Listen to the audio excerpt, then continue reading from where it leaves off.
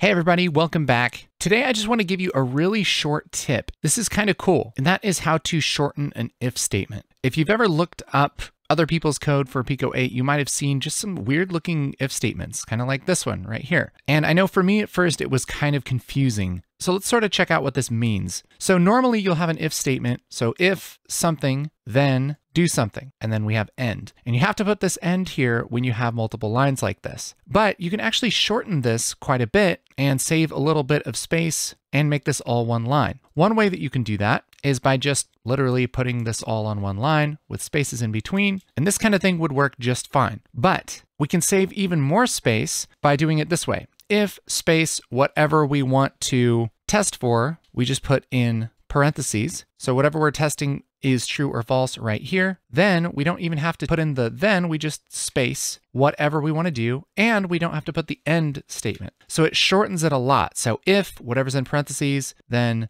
we just do a space and then whatever we want to happen. We can also have multiple things happen by just adding another space here. So we could have multiple different statements happening here all in one line without the extra then and without the end and without taking up multiple lines. So that's really useful, especially if you have a lot of if statements, or if you're starting to get down to the limit of how many tokens you can have, because believe me, once you start making a bigger game, that does become a little bit of a problem. So yeah, pretty simple, but very, very useful. You can turn these lines of code into this. Hope that makes sense. If you have any questions, let me know in the comments. And if you want more little tricks like this, well, why don't you go ahead and subscribe? If you watched all the way here, why don't you hit like? And we'll do some more Pico-8 stuff together. All right.